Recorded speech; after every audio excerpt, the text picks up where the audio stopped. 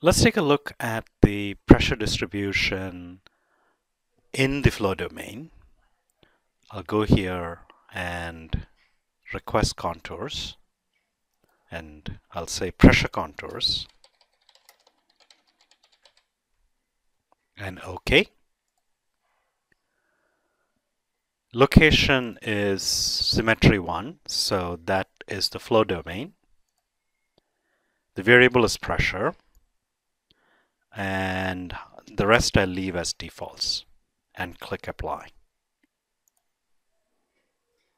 I'll turn off the velocity vectors, and I will zoom out using the middle mouse wheel, and if I select translate, I can kind of translate it.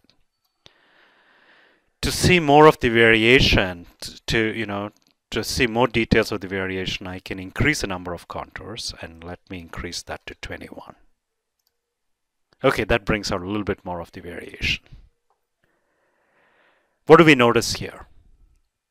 If we look at the distribution about the x-axis, we see that it's symmetric about the x-axis. This means that the pressure force on the top surface will cancel the pressure force on the bottom surface, and so there cannot be any net force in the y direction, that is upwards, and so there can be no lift because that is a lift force. What about the pressure distribution, whether it's symmetric about the y-axis? We see that it is not, because you have higher pressure on the front and lower pressure at the back.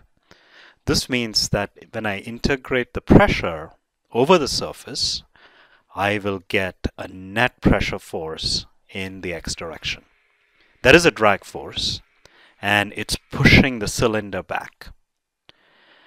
And this contribution to the drag force that is due to the pressure is called the form drag, and it is caused because you get a low pressure region behind the body due to the separation, and that's typical of bluff bodies. The other contribution, so that's a form drag. The other contribution to the drag in this case is due to the friction or the viscous shear at the wall, and that acts in the tangential direction. And we will see the relative contribution of the pressure and the viscous shear to the drag a little later on.